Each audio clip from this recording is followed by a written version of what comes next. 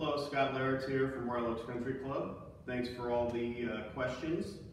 So we get a question about the video submitted with the one-hand chipping motion, trail hand.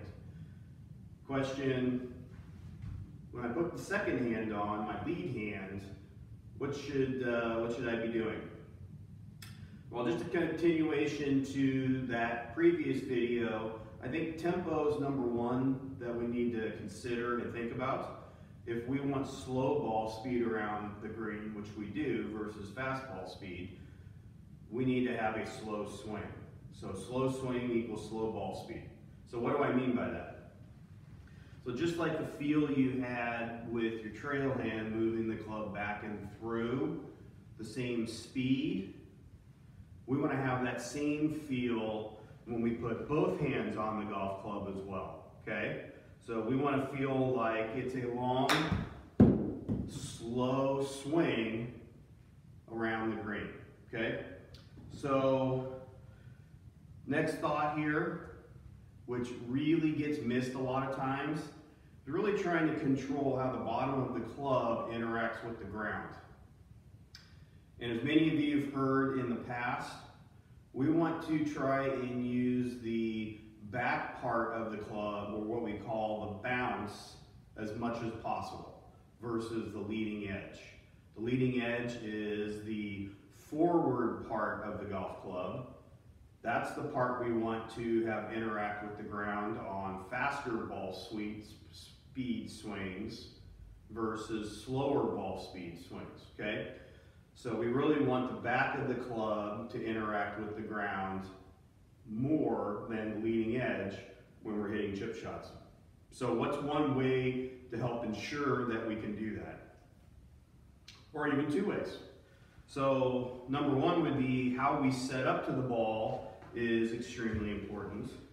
So we want to make sure that we don't put the ball too far back in our stance with the handle or grip leaning too far forward.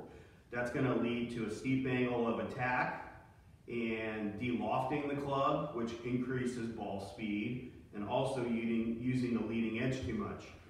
So what we really want to do is try to get the ball maybe slightly back in our stance,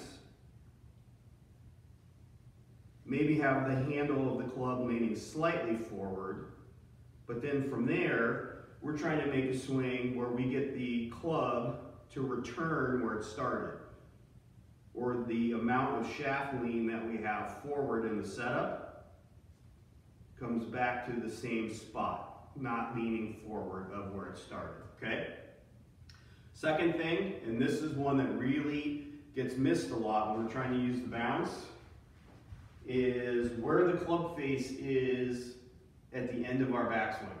So I've got some different options here. I've got one where the face is what we call too closed, or pointed down at the ground too long. I've got another one where the face is what we call too open, where the face is pointing more at the sky.